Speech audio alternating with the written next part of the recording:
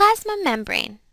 The plasma membrane, or also known as the cell membrane, the phospholipid bilayer, and the fluid mosaic model, is the structure that surrounds a cell on the outside. It controls what enters and it controls what exits the cell. Every cell has a plasma membrane, and every organelle is surrounded by one. Without the plasma membrane, the contents of the cell would not work as a system. Think of it like the bouncer at a concert. The bouncer, like this membrane, chooses who enters and who leaves the show so that it runs smoothly. What's cool about the structure of a plasma membrane is that it requires every organic macromolecule that your body consumes and produces. This includes lipids, proteins, carbohydrates, and cholesterol.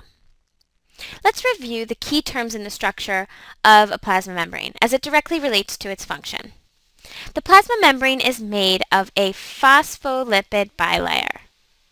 A phospholipid is a long, nonpolar hydrocarbon fat tail made of carbons and hydrogens bonded together, along with a polar head. This polar head is made of phosphorus and oxygen atoms. The polar head is called hydrophilic. And this word comes from the root hydro, meaning water, and philo, meaning love of. So this part of a phospholipid is water-loving. The tail, however, these long hydrophobic tails are nonpolar. Think of fat or oil not liking water. So they are called hydrophobic because anyone who has a phobia of something fears it. So this is water fearing. These phospholipids are arranged in what's called a bilayer, meaning two layers.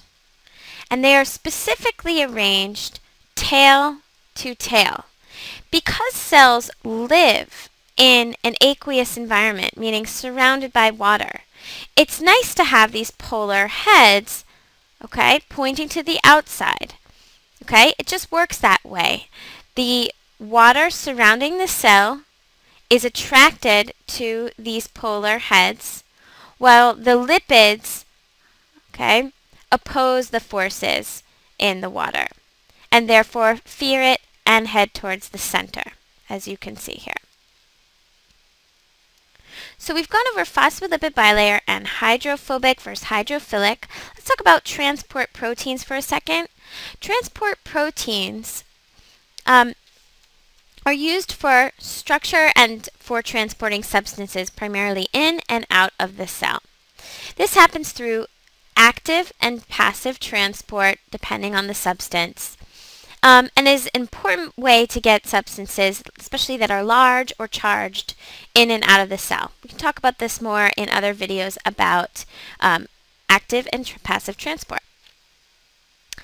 Carbohydrates are these chains of simple sugars that sort of flag other cells.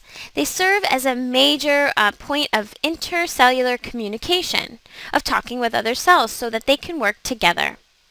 Finally, cholesterol.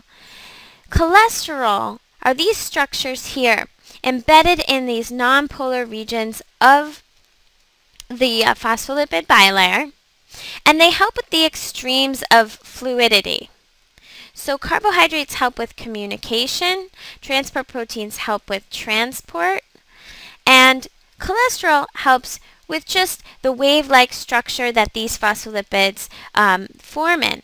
They need to be able to move fluidly when animal cells are moving around, but they also don't want to get too stuck or too fluid, because they might fall apart in cold temperatures.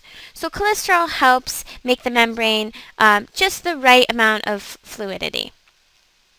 And the last term for the video, the fluid mosaic model. The fluid mosaic model is yet another term for the plasma membrane. And it is called this because the individual phospholipids are all surrounded by, again, like we said, this watery environment. And so hence it's very fluid. And it's considered a mosaic because of all of these varied components. The proteins, the carbohydrates, the cholesterol, and of course these phospholipids. So just imagine apples bobbing on water. These components of the plasma membrane all move in this bilayer, simply held by intermolecular forces and intramolecular forces. And they move in a sea of what is like the consistency of olive oil. Is well described as a fluid mosaic.